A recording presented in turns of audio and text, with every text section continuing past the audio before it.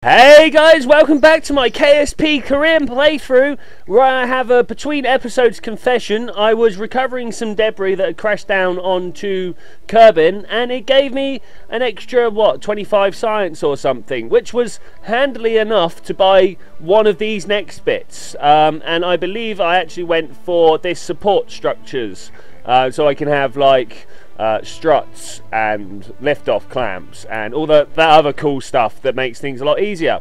But anyway, today's launch is this pink and blue thing. Doesn't it look great? We are sending Jeb to Minmus. The fabled mission that I have been promising you guys for 2 episodes now is underway. Look at that beautiful takeoff, isn't it amazing? So here we have the standard Blue Jay lifter, and on top is my standard science vessel with an extra 3 engines clamped around it. The science vessel is coming back, the engines are staying on Minmus. Not all the engines, obviously there's an engine underneath the science module, else it wouldn't be coming back at all.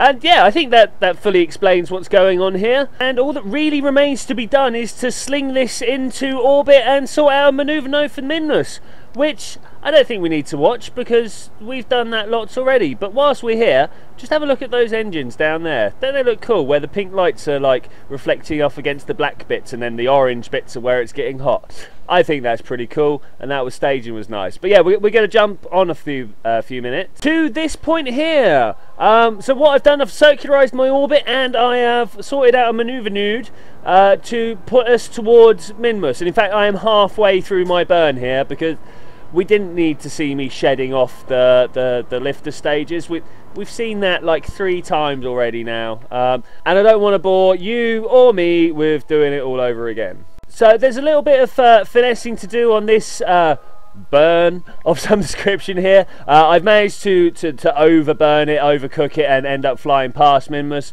But here, with just ever so slightly feathering of the throttle, perfect encounter setup. So we're going to go head back to the vessel, and for some reason decide that we want to go and have a look around the outside.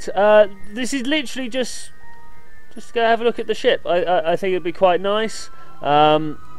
And also to get out and stretch Jeb's legs. I know, I like flying around on the jetpacks. I think it's quite nice, good fun.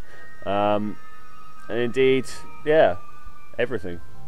So, with that poor use of language, I'll get on to describing what we see in front of us. So, this vessel here has the ScanSat tracking bug thing, so that we can find out where we are on the map layout. You'll see that we've got all the various sciences. Not science, lighting. Aha, there we go. I love it when past me helps out like that and just shows what I'm talking about. And obviously, as I said, the triple engines and landing gear.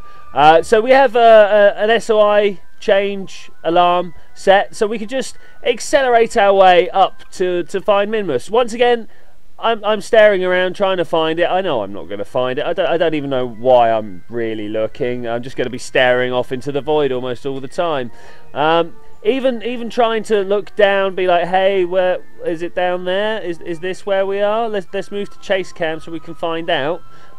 Still, it will be no good because we're looking at Kerbin, right? It must be. It says my primary is Kerbin, but you know that might not be true. Who knows? So instead, what we're going to do is have a quick look down. No, we're still orbiting Kerbin. If you wonder why I'm looking down, you'll see that my nav ball tells me that the brown stuff is underneath me. And yeah, there we go. That's how I know to look down to see what I'm orbiting. And there we go. SOI change happened. My next thought on is where are we going to be performing the capture burn, which is what I'm going to be calling this particular burn that I've been struggling to know what to call from now on. It will be the capture burn, where we capture ourselves in orbit around. Indeed, there is a maneuver node going down, and I think we're just going to jump to doing that burn. Yes, indeed, this burn, and I think Minmus was looking quite lovely there. I know you had like, what, half a second to spot it, but there was Minmus, Kerbin and the Mun all in one. There we go, all in one frame, just like that. I think that looks brilliant. So we're going to pivot ourselves round to try and get a good angle on deceleration, mainly so that we can make a nice, safe, gentle landing. We have no particular destination in mind at this point. I just want to get down and get some sciences from Minmus. I think we're probably going to end up landing on either the lowlands or the highlands, because they're the two biomes that have most coverage on Minmus. What I should have probably done is try and aim for something that's got a very small coverage, so that when I come back with actual science missions, I can head for easier things instead of this one, which is just kind of a, hey, can I land on Minmus and get back again? But there we go. Hindsight, it's an amazing thing. So plummeting down towards Minmus, as we have done, we are now at our lowest point, and it's time to start decelerating a little bit more. I want to try and land on the light side, obviously, ideally on that little crest right there that I'm pointing at on my screen, but I know you guys can't see my finger point. But right there, where my periaps is. It was just a random spot that I picked. I looked on the other side of the planet from where I was at the time and went, that's a hill, let's land on that, or the top of that. Don't want to land on a slope. That leads to all sorts of trouble. But the flattest thing that you can find is generally the best idea. And we're going to swing round through the dark side of Minmus. It's so nice now that I've got lighting on my vessels. It's all about yeah, being able to see what we can do.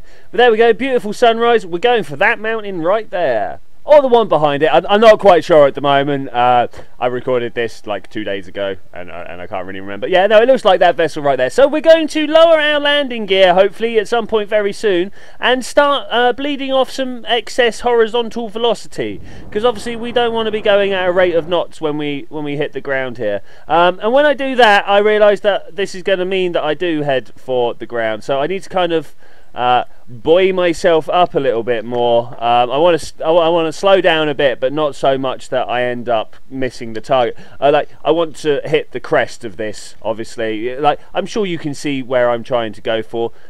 The bit just above my mouse right now, ideally. But you know, we deal with what we're doing. Using my map view here to ensure that I get the right sort of area for a landing, and I feel quite happy with that one, actually. Hopefully at some point I'll cut my engines and we'll just start drifting. We've pushed ourselves back up onto an upwards arc, but that's alright. A bit of time acceleration will get us over there, and we're just waiting to get over the dark stuff so that we can, this dark stuff right here obviously, so that we can decelerate again and come in for a nice gentle safe landing. As I said multiple times now, I do enjoy landing on Minmus. It's so soft and gentle and graceful, I suppose. It's just, yeah, it's easy. As long as you don't try and do it as a sports car, you're alright.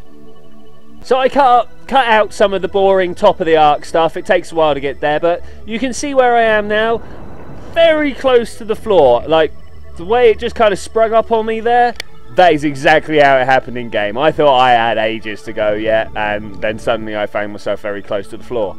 Thankfully, Minmus, everything's going slow. I've got 4 engines on the go. Well, 3 engines. I was supposed to have 4, but I've got 3 engines on the go. And pum! Gentle, bouncy touchdown. That's what it's all about. And there we go. Yay! Well done, guys. We did it. Woo!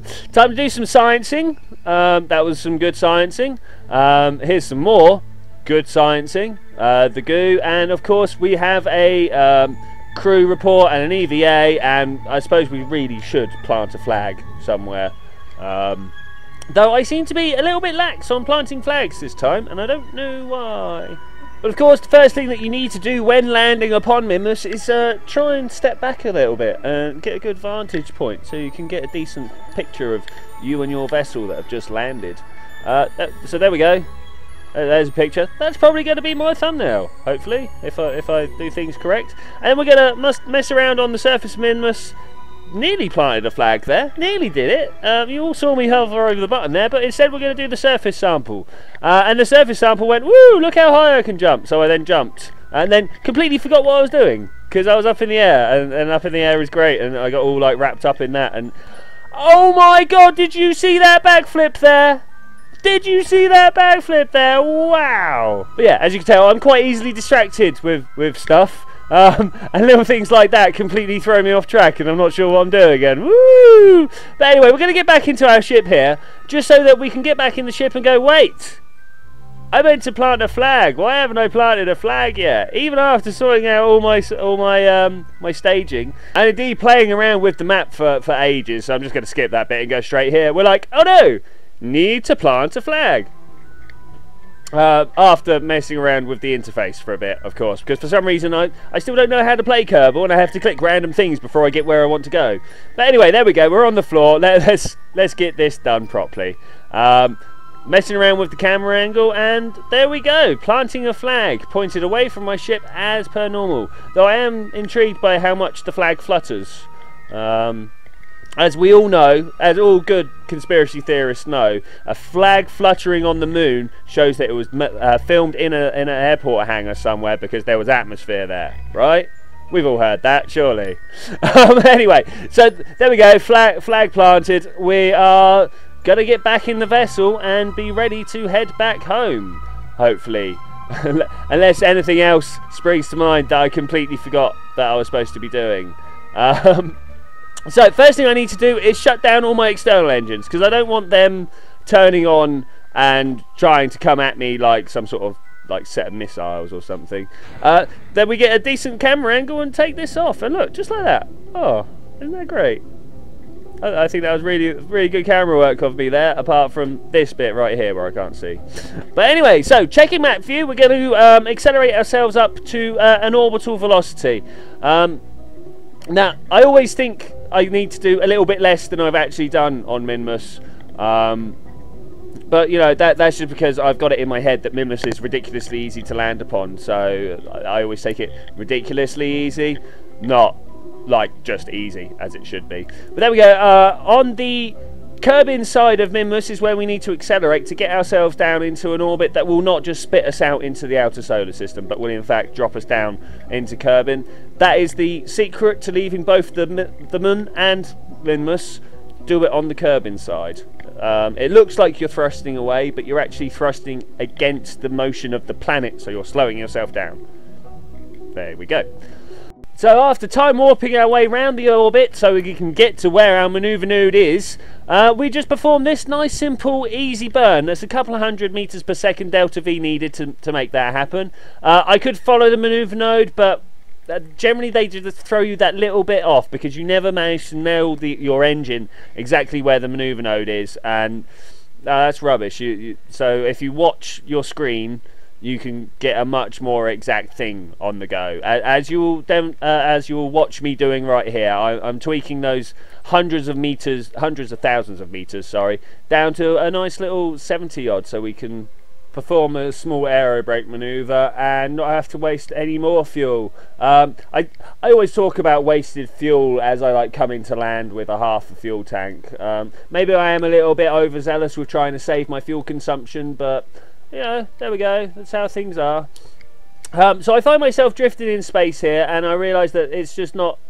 I'm not going to get down low enough from this burn because I'm coming in at a ridiculously high angle for some reason. So we're going to turn around and just burn ourselves back down. There's almost always a need for a control burn somewhere, even if you start off doing that control burn in completely the wrong direction. But there we go, mid-flight control burn. Make sure you're pointed at the right thing at the right time in the right place, which is what it's all about. I stopped there at about 50 kilometers, it's not into the atmosphere, but 50 kilometers above the surface of Kerbin, so that we are in the atmosphere. I think that may have not actually been quite enough. And indeed, we're going to see how much quite not enough it is right now.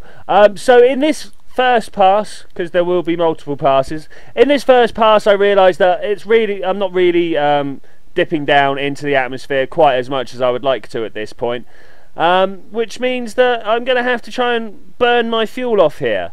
So about here I'm like, right, that's it, it's not going to happen. Look at how far out that is. I've gone past my periaps. I'm going to have to just thrust for all I'm worth here.